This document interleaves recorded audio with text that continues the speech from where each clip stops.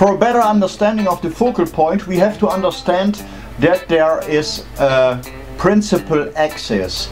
This is an imaginary line what goes through the center of the lens. Light rays that come into the lens will converge somewhere along this imaginary line. And the point where this happens is also known as the focal point.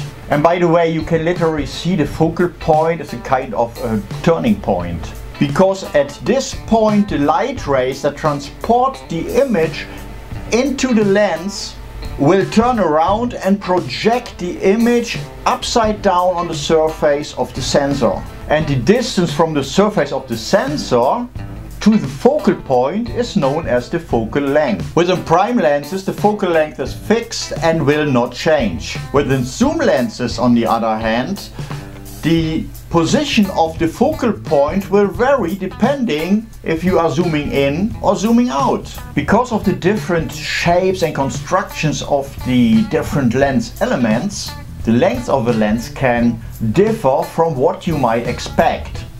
So a 50mm lens can be much longer than just 5 centimeters. This all depends on where the focal point on the principal axis is positioned. Thank you very much for watching, have a great day ahead and goodbye.